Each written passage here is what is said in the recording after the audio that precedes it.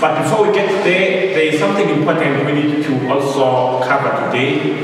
Then we have a conversation on what was left over yesterday.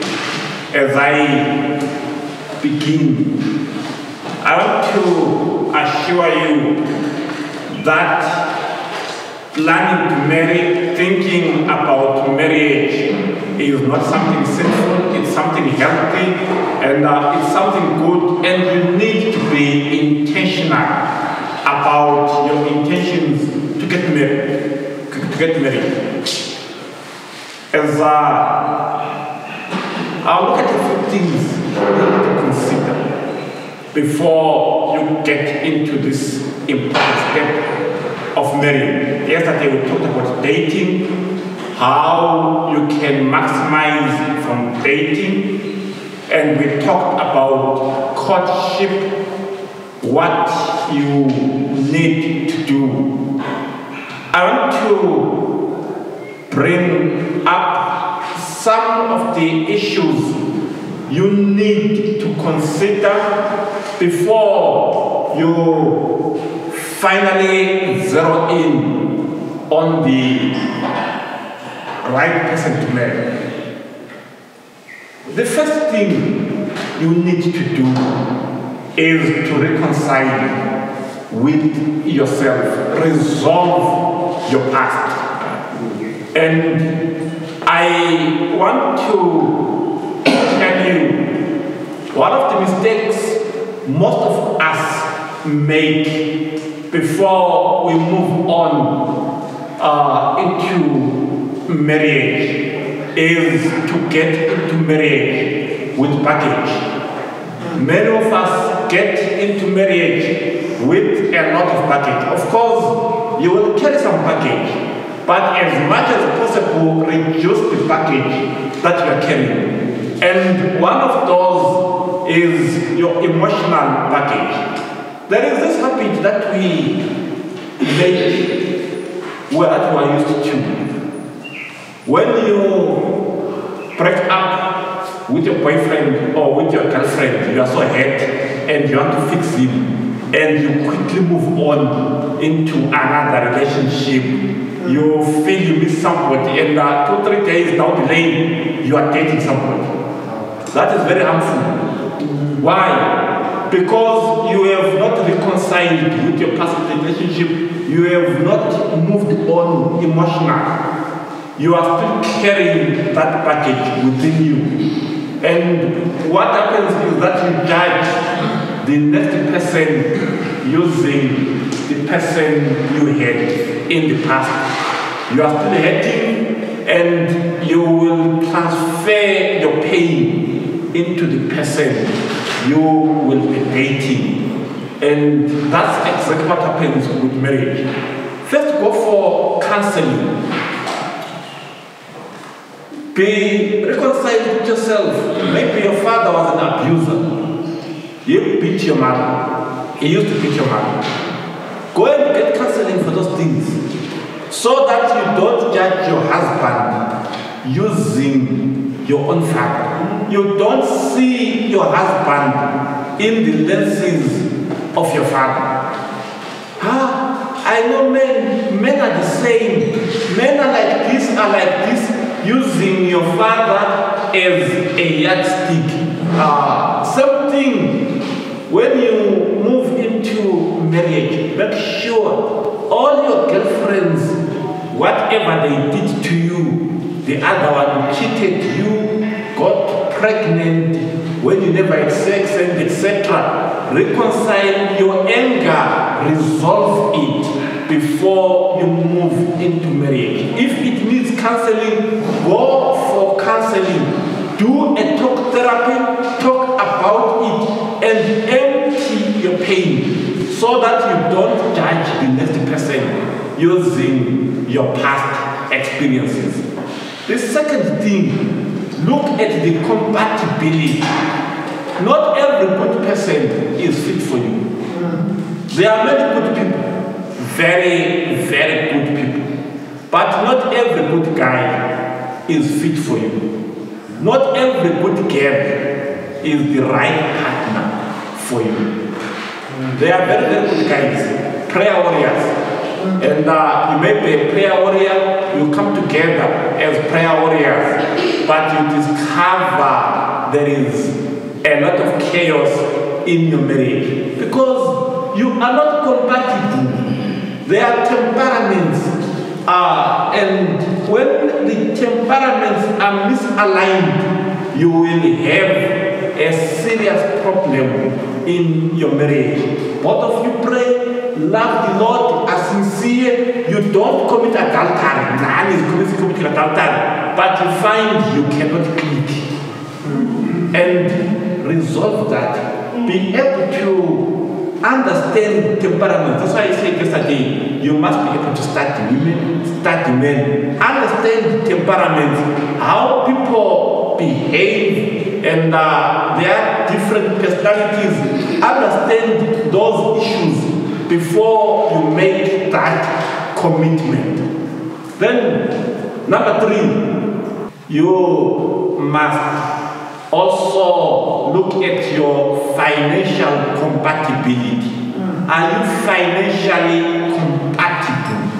There are some things that you may like, and you find those are not the priorities for your mate. Look at like on Valentine's Day, as you move around town, look at the things that the other likes, and also compatibility. There are some men who don't care about Valentine's Day. That's them. And if you find you value Valentine's Day, this guy doesn't. It's okay, move on. Don't allow, tell yourself, no, I think this thing won't work. And if you find the lady values these things, they are too mundane for you, they will stress you in marriage. If you find, no, I think, before, that's why you should take some time in dating before you move into courtship. Then you have to look at financial compatibility and look at your backgrounds. Me, I am a VSRP, very strong rural background. I grew up in the countryside. There are things that don't matter much to me. Me at home, I am not complicated. Actually, I really detest that title, dead. It's me. I am a VSRP. There are things, there are characteristics in me which are weird, which even my children find weird. It's me.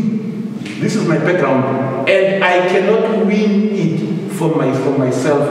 This is how I grew up, and there are some. When I think of a home, I'm thinking of a home in the countryside, building a home in the countryside, having my cattle and goats. This is my dream as I move into life. Then you marry such a guy who is dreaming the village, and you grew up in the city, and you are thinking of Borodale, etc. There you are. You will get into crossroads. You will struggle in your marriage. You put him there in Borodale, buying your house in Borodale. Instead of growing flowers, he is busy growing his maize in every corner. What time is it? Come on. I'm not joining the flowers. I'm not joining. I have to flowers. And so there are those realities that you have to consider. Then, as a man, there's a book written by Audrey Underling, Men of Steel and Velvet. As a man, before you think of looking for a wife, Adam, before he was given a wife, he was given some work to do. Look for something to do. Be a hard worker. I said on Sabbath and on the today, when you look for a boyfriend, check if there are some blisters on his hands. If there are none, this is Mama's baby. Tell ya, Mama, go and play with Mama's baby. That's Mama's baby. He is not yet responsible. Life is hard. Life, let me be very hard. Life is hard. If you think things that are tough solution, when you go and eat in the cafeteria, a meal for 50 cents a day, that's not how it is in life. In life, things are hard. And if you marry a man because he has a deep voice, you won't eat that voice. You won't eat that voice in marriage. You need food.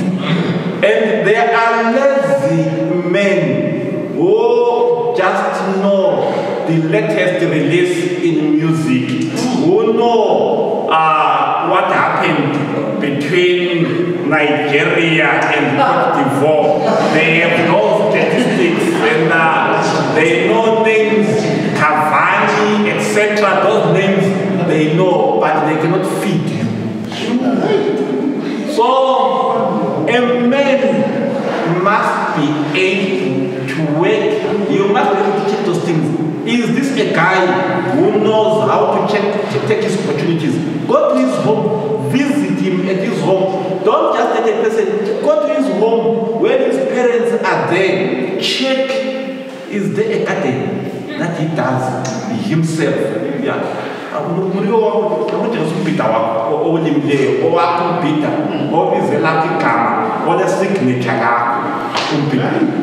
If there is none like that, that's a baby. That is baby Nana. Allow Nana to grow up. Let them put him on a cart. He grows up. Because in marriage as a man, you need to work hard. If a woman is hungry, let me tell you, she might not do very well in bed. You will struggle in bed. You have to work, and that entails work. If the guy is still waking up after 5, that's a baby. Allow the baby to sleep and grow up. But marriage requires men. And is this a man or a baby? There are other features that you also need to check. Does this man, does this lady have connection with the Lord? That's fundamental. Does he fear the Lord? Check, there are some things that should be indicators. Does he have a Bible? His own Bible. And is that Bible marked? Check, are there some marks on his Bible? If his Bible is just his cell phone, then it tells you, Moko. Yeah, Moko. Check, does he give tithe? Once in a while, just ask him, please, can you give me your envelope, your tithe receipt for last year? 2024, please give me your tithe receipt for 2023. Yeah, please give it to me.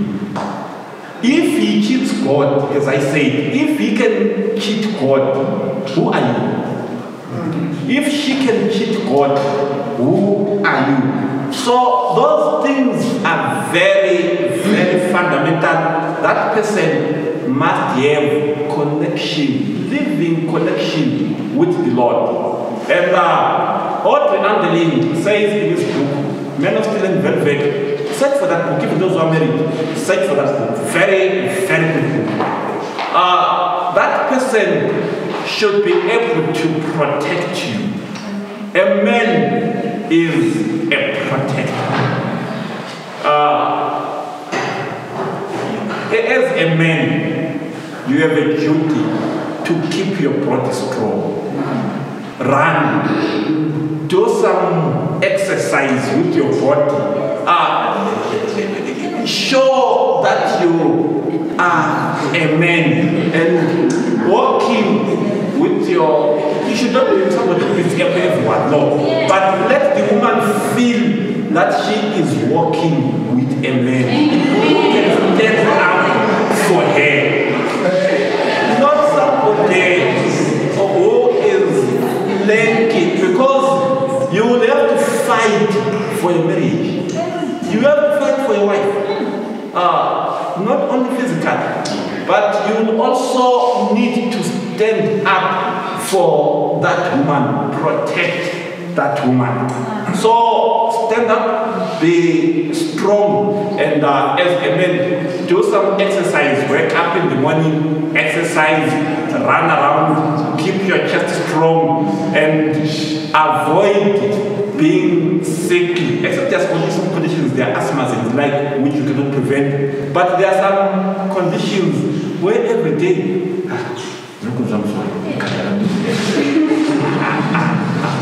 exercise is strong. Then the last two things that I will mention, the men must have a tent. You go to Genesis 24, Isaac takes Rebecca into a tent. When he marries you, ask him, where is your tent? Where will I go when we go into your tent? Show me your tent. It does not mean that he has to buy a house before he marries you, but if that is possible, let him do so. But let him show you that he is on a road towards having his own tent. Don't accept a man who will put you in his father's home in very first day and keep you there in his father's home and say, no, I'm married now. Sisi, Kimbulam bet Mark, on the bottom sitting. Yeah, you will fight with your aunties. You will go into a war with your sisters-in-law. Look at the background of the lady. What's her background? I told you about the life story. Get the life story of the person. There are different cultures in different homes. My background, I'm a very therapy. The way we were raised in my home, we would wake up, we never used to sweep our room in my home. That was the duty for girls. I would not sweep my bedroom. This is how I was raised. 4 o'clock, my father would come, wake us up, we go to the kettle pan, we go and inspect the kettle. The girls would come and sweep our rooms. Us, from 4 o'clock in the morning until around 6 o'clock, we are busy working. Was that right or wrong? That you may leave it to judge. But this is how I was raised. Whether it was right or wrong, this is how I was raised. Washing plates, never knew anything of that sort. We would never wash plates. What for? That's for girls. Cooking, I never used to do that. That was for girls. Us were too busy doing menstruation. But there are some women who have been brought up in homes where the boys cook, where the boys sweep, where the boys wash plates.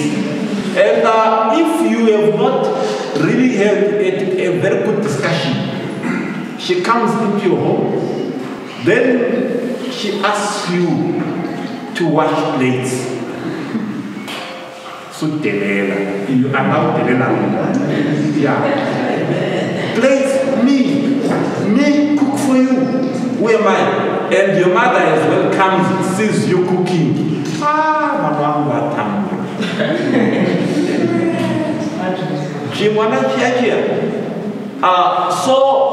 you have a very good understanding of the background and look at how, it doesn't mean that you don't marry that lady, but you need to understand how that will influence your marriage. Thank you. Let me end here. Right. Let's have a conversation on what was left yesterday. What I will do I will invite two people who I'll make it into an impromptu debate. Impromptu debate. Two people who say, please, let's look for virgins, especially pastors. Let them marry virgins. I want two proponents. You come here, you argue your case theologically, quote your verses, present your argument. Then two will say, no, we don't think so. I'll give you 3 minutes each. 3 minutes, 3 minutes, 3 minutes, 3 minutes, which means we'll spend 12 minutes on presentations. Then, after that, we will have about 10 minutes for question and answer. We may not resolve the issue here, but it will help us to have different perspectives. Right, and to volunteers who say, me, I want to present my case for those who say, if Asri Mandara, Okoyo Mana, stop. Right. So it will be one like penalty shootout.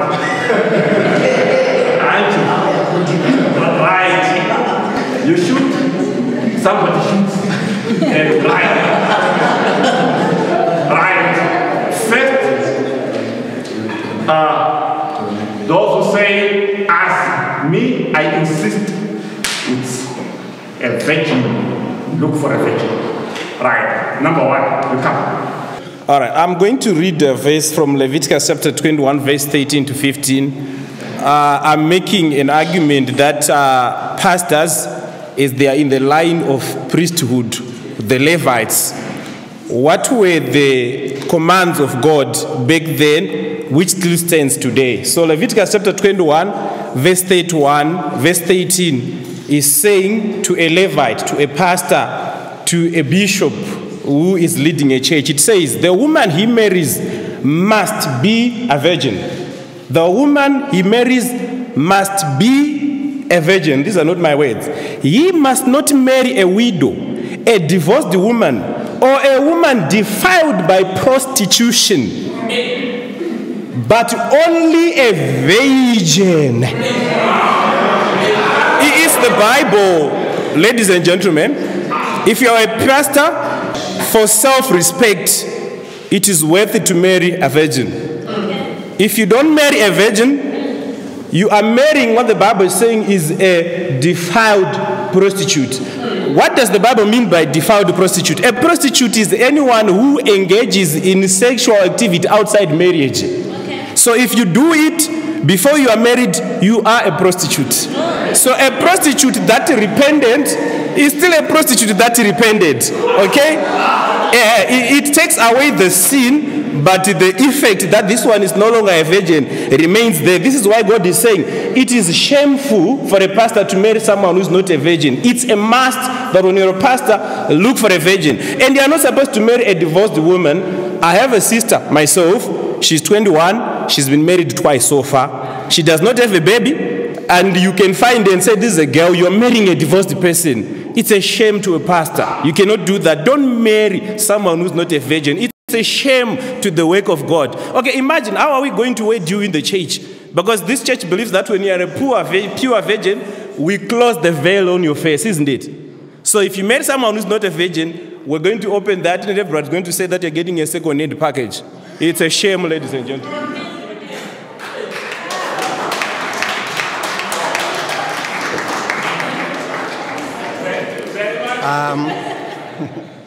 My name is Prince Maposa. I want to say, marriage, it was instituted before sin, yes, but even when sin came, it is still there to sinners. So, being a sinner is violation of the law. So, why are we only concentrating on the sin of adultery to Levites or pastors anyone who doesn't retain the tithe is sinning. He should not marry, if you are to say. So because we are all sinners, even sinners who have not repented are marrying. And it's still, those who don't worship God are marrying. Even atheists are marrying. What do you say to them? So my point is, every sinner, by the name of being human, is entitled to marry, whether a virgin or not, because it's sinning, both of you, men or women. A pastor who loves one who is not a virgin can marry that who is not a virgin. Why? Because it's love. It's love. You marry because you love her. You marry because you love her. And the love is defined on unconditional. You don't define love in your own perspective as a human. If you know how to love, go and learn to Jesus, who loved you in your sinful nature. So you can't define to say, I will marry someone who is pure. Go to heaven and find angels.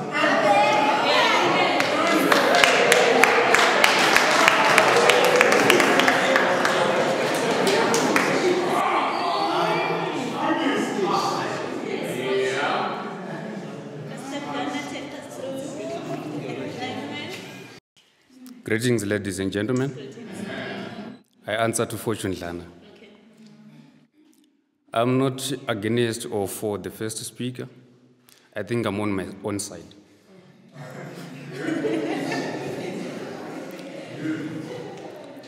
I think it is not logical for a university student to come to Solusi, attend classes, go for 4 years attending classes, then on the examination day, you cry foul when you start to say, I was learning with Form 1s.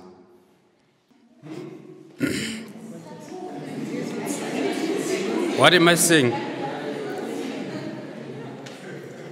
I'm saying, as a non-virgin, you can't be trotting the same path where virgins are trotting. So as a virgin, my pastor, for self-respect, stop trotting in the same way where non-virgins are trotting. You can't be dating a non-virgin for 4 years only to realize when you have gone to honeymoon that she was not a virgin. Why were you walking in the same path? What that suggests to me is that maybe you are still a virgin because you lacked an opportunity to lose yours. I rest my case.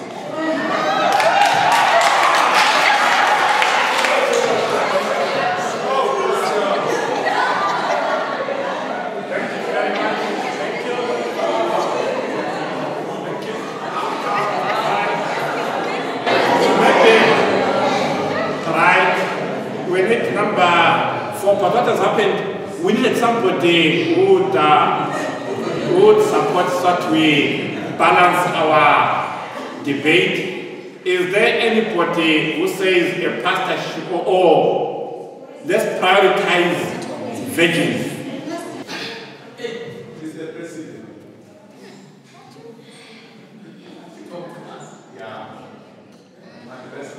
Good evening, ladies and gentlemen. My name is Archie. I want to submit my thoughts on this subject,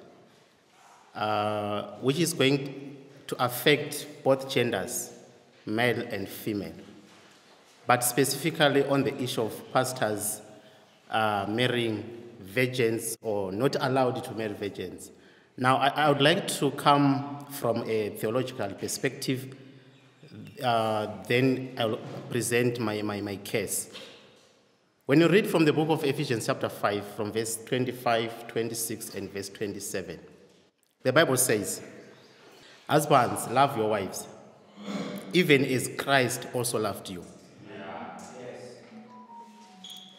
and gave himself for it. Verse 26 is saying, that he may sanctify and cleanse it with the washing of water by the word, that he might present it to himself, a glorious church. The original plan of God was that men would live outside the boundaries of sin.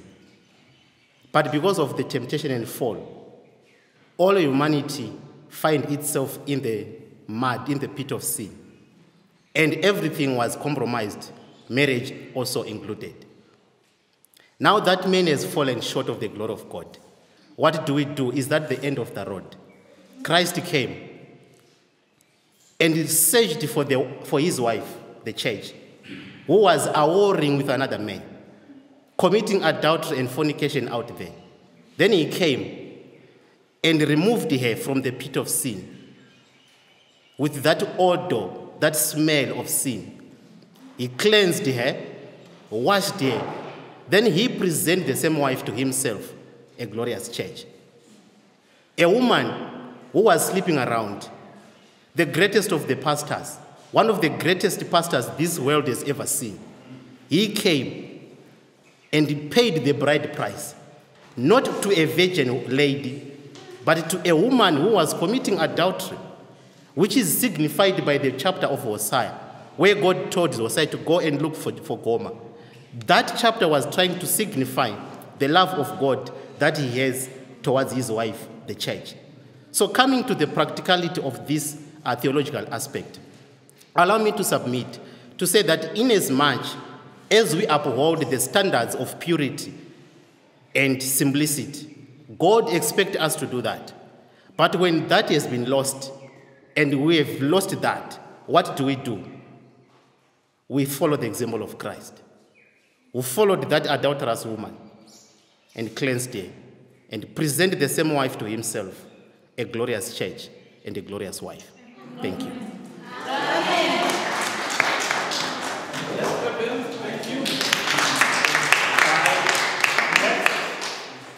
Okay, so the presenters, we are through with presenters. Right, if we are done with presenters, we can now open up for questions and for the debate now, for the discussions to the floor. Right, that's a question.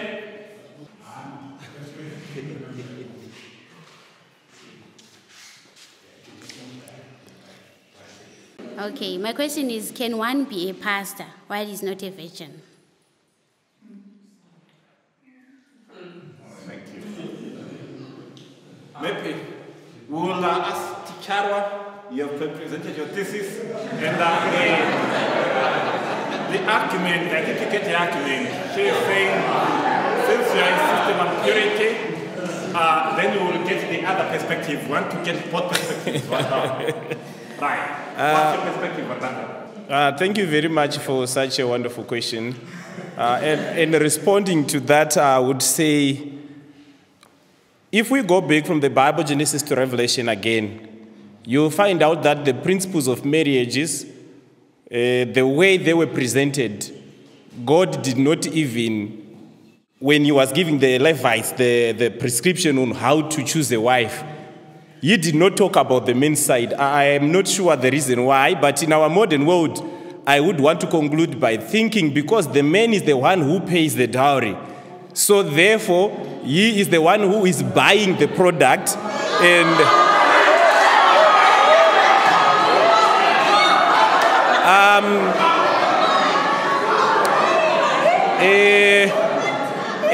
okay, I'm saying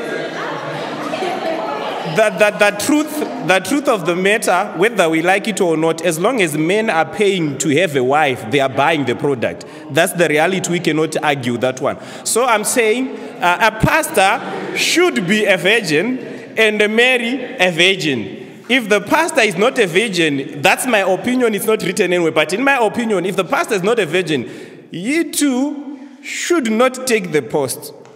Amen. Thank you. Let me have the other side of the, I think there were three proponents of the other position. Either of you, one of you, what's your take? Then we, right? Yeah. My take on this is, when you are marrying, you are not paying for virginity. but you are paying for the bride price. You must pay for that. She is a human being, not virginity. If you would think to pay because she is a virgin or not, I think we are lacking somewhere. A pastor should marry even a person who is not a virgin. And that doesn't disqualify him to be a pastor, because the mercies of God is still there to make him a pastor. Right. Thank you. Thank you very much. Maybe. Right. Next question. I will sum up at the end. Right. The next one, there's a hand. Greetings, everyone. My name is Siandarate. I'm against the guys who are saying a pastor shouldn't marry a virgin. So your thinking is shallow and your theological interpretation is shallow. You are withholding a law which fails you to withhold. So by that, you are saying, it's like you are saying withholding the law will purify you, while not withholding the law will dignify your dignity. So let me explain this by saying, Christ on Matthew chapter 5, verse 28, I'll read. But I say unto you, that whoever looketh on a woman to lust after her, had committed adultery with her already in his heart. So on the issue, it differs on the perspective of cultural background. The paying of a lobola is not of buying the woman or paying for virginity, but it's of building a relationship with the other family. So when you are marrying someone and paying a bridesmaid or a lobola, it's not like you are buying her, but you are building a connection. That's why back in the old days, you were not paying 12 cows, but you were bringing whatever you could have or you had at home. So the issue of virginity comes to a place where we are saying, let's take the story of Hosea. Hosea was commanded to marry a non-virgin, and worse, she was a harlot. So when you are quoting the verse, you are quoting on the scriptures of Moses. It was a cultural context, not a theological context. That's why you are interpreting it in a shallow manner. You're not a theologian. Let me sit down for now.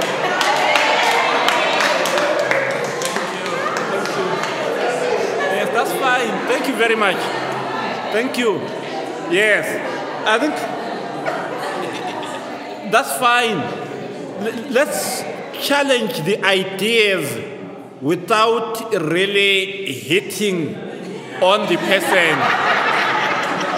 Let's keep it that way. As we debate, let's make sure that it's a contest of ideas. Right.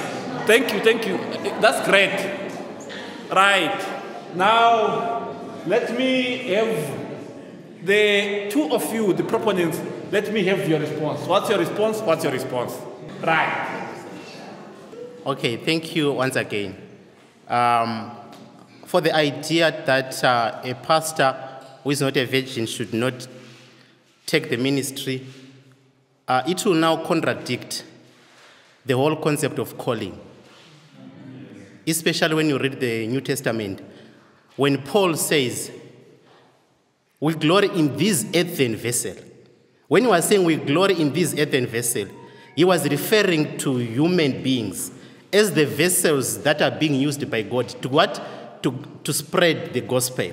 So he's saying we do not glory in this earthen vessel, but we glory in the power of the gospel, so that the power and the glory might be of God. When you look at that text, it shows clearly that man in his fallen nature, that's why even when you read the writings of Ellen White, she comes up with an idea that God decided to use fallen human beings who have like passion with those whom we seek to save.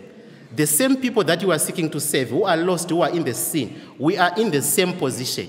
No one is superior than the other. And by the power of the Holy Spirit, then we can reach out to them in the context of the calling. When we do that, I believe that everyone, because if we look at all those people who were called to the ministry, Paul himself, he says, I'm the chief of sinners. If he was a chief of sinners, then why did God qualify him to be part of the ministry? Thank you. Thank you. Right. Thank you. Let's look else for you. Right. I will still respond on the issue of paying lobola. Maybe the culture in the Bele is different in Shona. In the Shona culture, when you're paying, like I said yesterday, pane inonzimumbe ye chimanda, in acknowledgement that you have married a pure woman. So if we talk about culture, like you're saying, the modern culture, even the modern culture demands that a woman should be pure for that to be paid. It's the modern culture. So I would also say, yesterday we talked about the issue of bonding. Ladies and gentlemen, you may outspeak me and clap hands all the way you want, but the truth is that bonding is real. That bonding is real.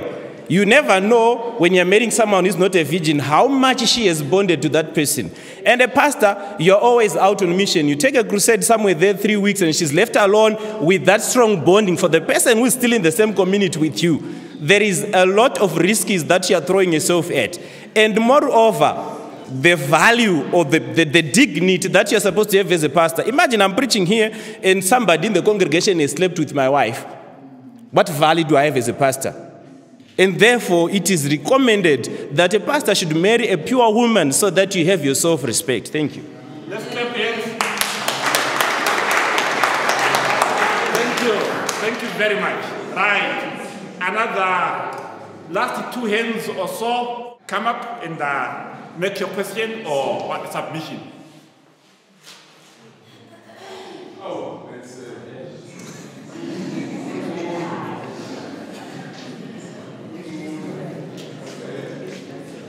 Greetings, friends. Yeah, here I want to side or to feel with my sisters here. There are many ways a hymen can be broken. You know, athletics and bicycles can make one lose her virginity. In the countryside, in the countryside, the World Vision is doing wonders. They promoted girl child with bicycles, both primaries and the secondary school. So for me, I'm taking this point. Let us be pure before God. You know, even the tainted person wants a pure character or a pure status. When I marry, even if I'm not pure, I want someone who is pure. I don't know why. I'm getting back to the question that is only ladies who are doing, who are prostituting or who are adulterating. Are they doing that things alone or they are doing with men? You find that you are a man here, you are seated. But out there, you are breaking other people's virginity. Here you come in the church, you want to marry a virgin. That's not fair. Right? So what I'm taking here, like to my sisters, both men and women, let us be pure.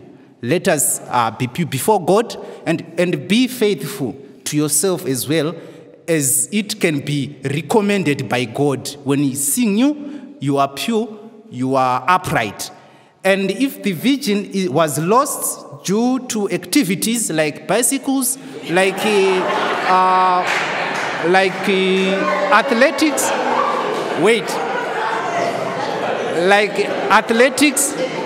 I'm not certain how far true is that, whether these scientists, or I'm not a girl, but the scientists, they confirms that is true. They can lose their hymen through those activities. Now my question comes to my pastors who are saying you cannot marry someone who is not a virgin. So then, if it's true that one can lose the virginity through those activities, what then a position can we put them? Should we say they are not pure or they are not upright when you are in honeymoon, then you find that, will you, I don't know the position you take there. So help me there to understand. Thank you very much. Because of our time, let's have the last 3 submissions, then we have the response, then I wrap up. Right.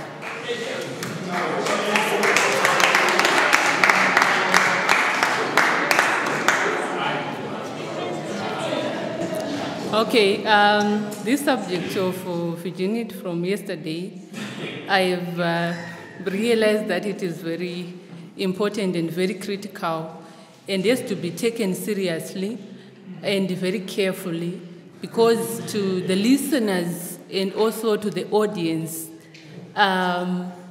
we have different statuses as we are here. Some are and some are not, to the both sides, men and even female. We have different statuses, so we have to take it seriously and very carefully, because sometimes it might harm also my life if I have gone through that. For example, during the time of the mangoes, I looked at a mango tree, at a mango under the tree. It was looking very attractive, and when I wanted to eat, I picked, and only to realize that the monkeys had already eaten it. And I felt bored, and I'd thrown it away. I'd looked for another one, which was fresh, and I ate it, and I was happy to eat it because it was fresh. To that one, which was not fresh, I asked myself so many questions. What if I get sick? What if I won't be healthy the rest of my life if I eat this one? I want to say to my fellow ladies, remember what happened to Tamar with Amnon. When you think that I'm giving a love to him, you know many they persist and say you are Ellen G. White, you want to complicate things. Don't do this, you see. But remember what happened to Tamar and Amnon. After sleeping with her, Amnon hated her for life, forever. So that's what many do. They will hate you for life. That which is important on you has already been taken. But I'm not saying, again, there is no hope to someone who is also looking at me and who is also listening. There is hope for you. There is also second virginity. The Lord still loves you. To the one who is also saying, whether you're a pastor, whether you're not a pastor, if you are saying you don't marry someone who is not a virgin, it's okay. You are saying that. But to someone who say, I think it's okay, I can marry someone who is not a virgin, no problem. It depends on your agreement. Now that the men, if they see that you have slept with men before, what they say, what's so special about you? Why are you refusing to sleep with me? What's so special? You are not a virgin. Refuse. You are still special. You can still start afresh.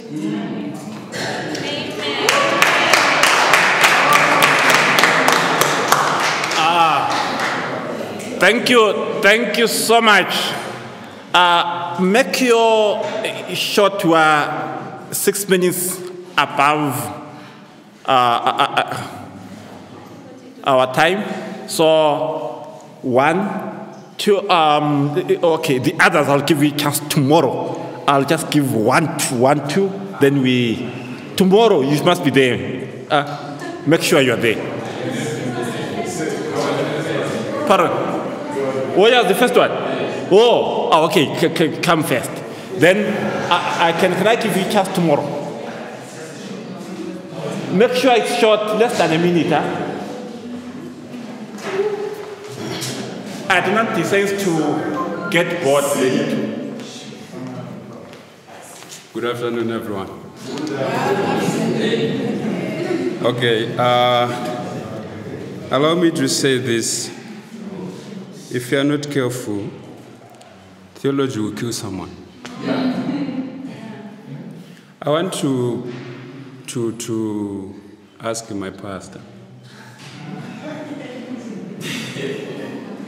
Concerning the verse you have read, that a pastor should marry a virgin, okay, I'm still single.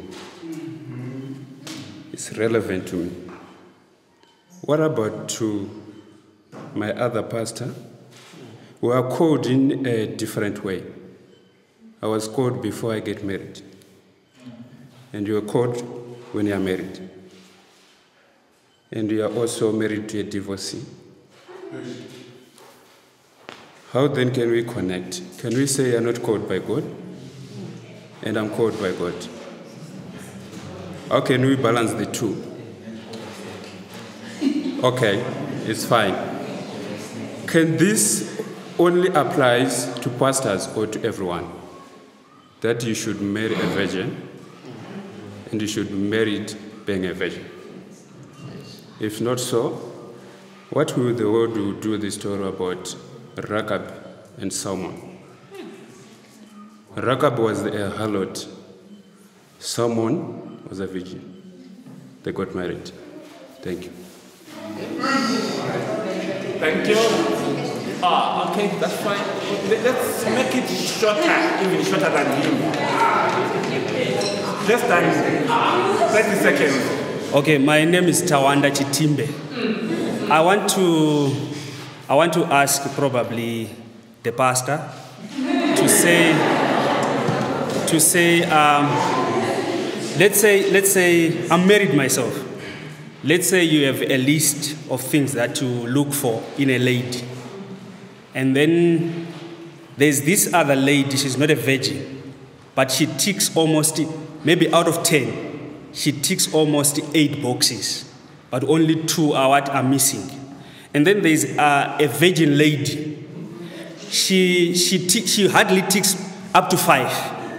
Which one would you prefer? I understand that as a church, our position as a church, we encourage young ladies and young men to be pure. But since we are living in a world of sin, it might happen that I have lost my virginity, she has lost her virginity.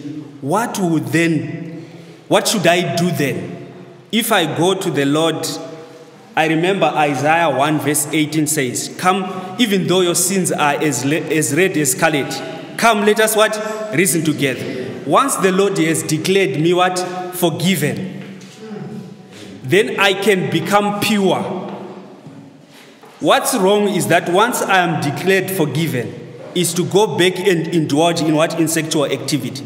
There are people who, when they are forgiven, they then dig a pit and spit in the pit and never to come back to that lifestyle. As a pastor, I can go for someone who is not a virgin but who has repented and who's willing to make things right in the future. Because remember, like what my sister said, here we are different, and there are some ladies who are no longer virgin. We need to give them hope as well. They must know that God still loves them and there's still chances with God. That's my submission. Then tomorrow All right. Thank you very much. I want to say, whenever we speak, we preach the ideal, isn't it? We always promote the ideal. But I just want to say the reality of life. Maybe as a questions, I'll leave these 4 questions, maybe so that we think through them and maybe discuss maybe tomorrow. If I am a pastor, I married as a virgin, I'm now widowed. Should I find a virgin after my wife dies? That's question number 1. Question number 2. It looks to me that things that are spiritual are attacked in the matters of adultery, which is why the church when, is being talked about, the woman went adulterous, it has to do with adultery somehow. But it amazes me how God, when he had to choose in the genealogy of Jesus, he had to choose only women that were tainted by idolatry, like sexual sin. I'm not saying that is the ideal. But let's look through it to say, if it was that's strictly important, that Jesus should be born, why did Judah, the line, you know the stories, right? Yeah, all those stories, look at all the women, and Rahab and all of these. Why were they pursued? Are we together? Does it make me an outcast not to be one? While we are not supporting living a reckless life, I know that women, young ladies, the devil attacks that which brings salvation, or not. I'm not saying sexual, your virginity does, but it's seriously under attack. But God still saves people even in that situation. It's a topic for discussion. Why did God pursue women who had been defiled under his genealogy? Thank you. And also, virginity is not the only important thing. Sometimes we prioritize it and say, after a honeymoon, you are now the same. Did I say something like it doesn't matter? No. I am saying, while it's important, it's not the only important thing. That you can now brag about and say, because after day one of your honeymoon, she is no longer a virgin. What more will she give into the marriage?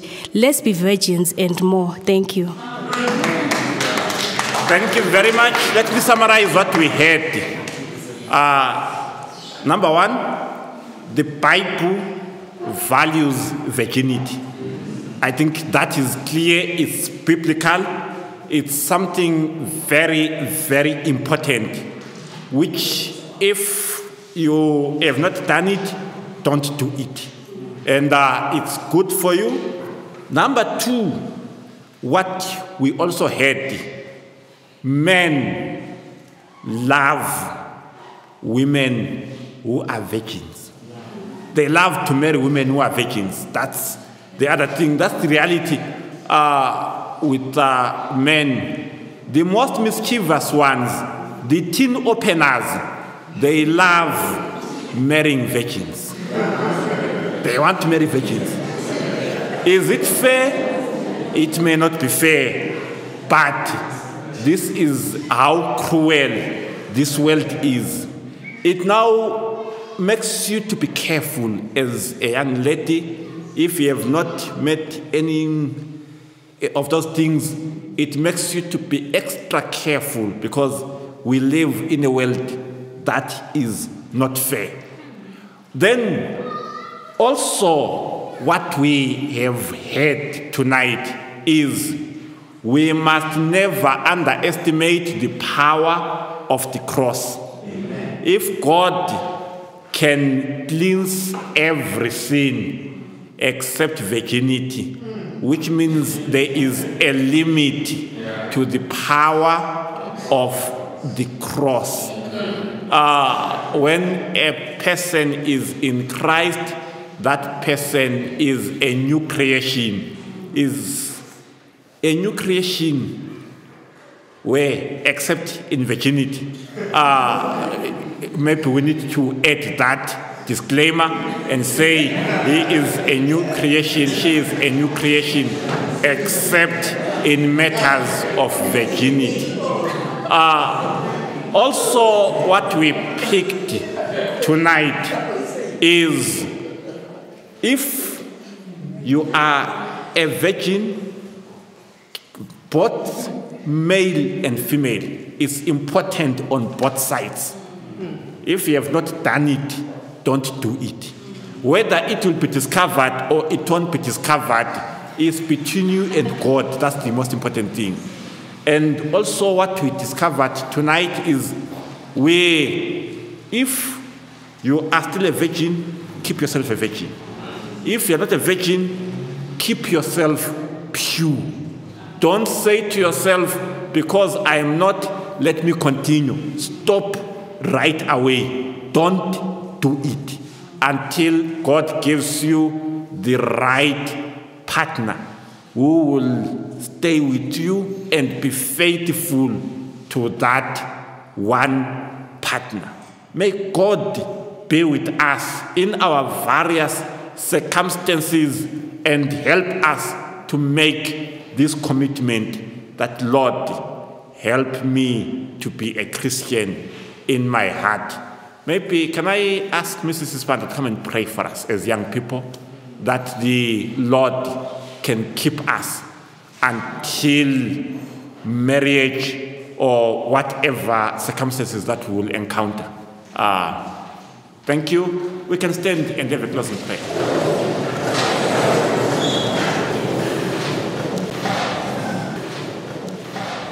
Let us pray. Our dear God in heaven, we thank you for this privilege to be called your children. It is because of this privilege that we know that we can forgive ourselves, because we know we have a Father who forgives us. I would like to present the young people here. Some have already made some commitments in their hearts. May you seal those commitments with your Holy Spirit. Guide them in all that they do, guide their practices, and help them to stay pure as they are committing themselves to. Father, some have already made some mistakes. Allow them to forgive themselves, as we know you are going to forgive them, or we have already forgiven them. And Father, today going on, guiding them in everything that they do, and help them to know themselves and identify themselves with you, so that they will know what to do and what not to do. And Father, some are still looking for life partners. Guide their choices and help them, Father. Lead them to where they will get people who will help them to go to heaven. It is our prayer that through marriages that you are going to put them through, they will be found in heaven. Some are not yet looking for partners because they don't know what to look for. Help them, Father, again, and give them the right guidelines, what to look for and where to look for. And at the end of it all, when you come to take those that will have lived according to your principles, we wish to be in heaven, as we are today here, and many more that are not here, because we will have lived according to your will and according to your principles. In Jesus' name we pray, amen. Amen.